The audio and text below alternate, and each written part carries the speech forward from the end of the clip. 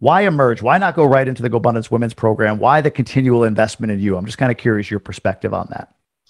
Well, honestly, I have not. I've actually looked at, since I joined Emerge, that was one of my first steps into actually investing in myself, and realizing, like, as an entrepreneur, you feel very alone sometimes. And I've never really joined groups or been in any kind of masterminds or any kind of programs like that. So joining Emerge was like my first real kind of jump in, besides a few other little things I started that particular year. That's my college.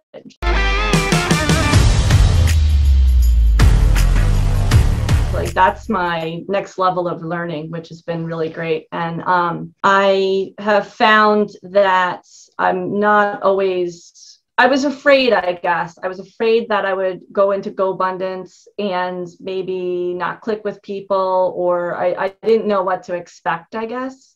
So it was a very light entry point where I could just go in. It was only a 12-week commitment to it, and I could test it out. And if it was something that I felt like I felt home with, then I would go and maybe see further about GoBundance Women. But it's been great because I love the Emerge program. I love all the guys at Emerge. And actually, I have a business that's doing less than $1 million in sales. I was thinking about going back in and going in only with that business in mind.